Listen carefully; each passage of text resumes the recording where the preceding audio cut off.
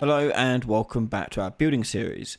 Now, before I carry on into this series in adding specific functions, particular blocks and like power blocks and function blocks, things like that, I want to actually introduce the rotation of a block. So before you place it, how do you rotate it around to get angled the way you want it to? So what we're going to do in the player characters blueprint here, I'm going to right click in empty space and search for mouse axis. And you'll see mouse wheel axis turn up. Choose that and we'll be checking whether or not we're actually in the build mode. So we've already got that in here. It's at the start of this tick we've got going on. So I'm just going to copy and paste that in like so. Next we're going to take our true value and we're going to use our build piece variable, drag that out, choose get, and then right click on it and convert to validated get, plugging it into true. So we're just checking and making sure that the piece is still valid at all times. And if it is valid, we're going to be setting its rotation. So set rotation and set active rotation is what you're looking for.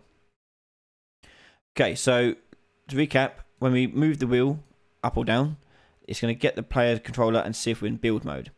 If we are in build mode and the build piece is valid, we're going to change its rotation.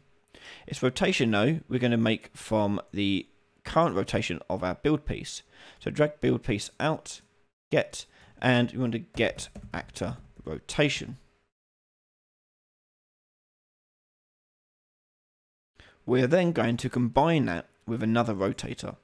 So drag this out and combine rotators, and the result of that will go into our set actor rotation. But what are we combining it with? We are combining it with this axis value. So let's right click on B and choose split. I'm going to rotate it in the yaw here. So I'm going to drag axis value out and multiply that by a float. The result of which will go into the yaw. So we're only rotating it on its Z axis, the yaw of it. So just spinning it around as it is flat. And the value you want to type in here is how far each increment is going to be. So this could be a variable or it could be a hard number that you type in. I'm just going to make it a hard number we type in. So I'm going to put in 10 and hit enter. And that's all there is really to it. So compile and save. And let's go check this out. So I push play, get a block. And now with a mouse wheel, I can turn my block around and place it. And that's how you rotate a block. Thanks very much for watching. In the next episode, we will be going on to how to make blocks generate power, so you can use that power to function other machines. So if you want to watch the next part, head over to patreon.com/RyanLady right now and donate just $1 to get access to all my videos before anyone else. Big shout out and thank you to all my patrons and YouTube members for their continued support, as none of this would be possible without you guys. So thank you again so much.